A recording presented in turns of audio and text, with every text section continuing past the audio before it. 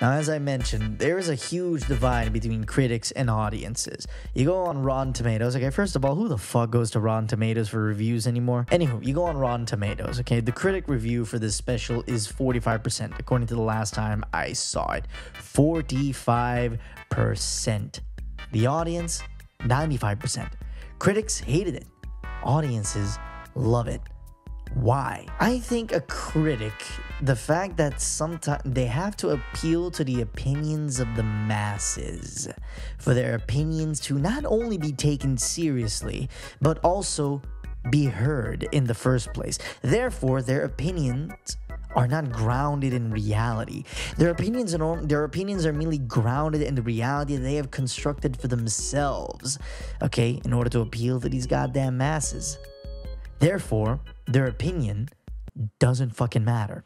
I don't know, man. You come at me with as many fucking degrees as you freaking want.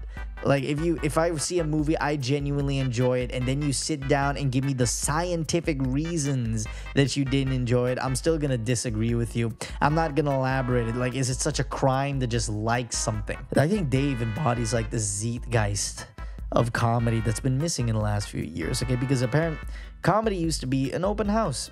It used to be a place where the court jester can not only be a court jester, but also be a philosopher. Present you with ideas and ways of thinking that you may never thought about it. Present an angle to a certain situation that maybe you never thought about. All right? You might agree with it. You might disagree with it. But I think the most masterful comedians will just let you, think about it a little bit.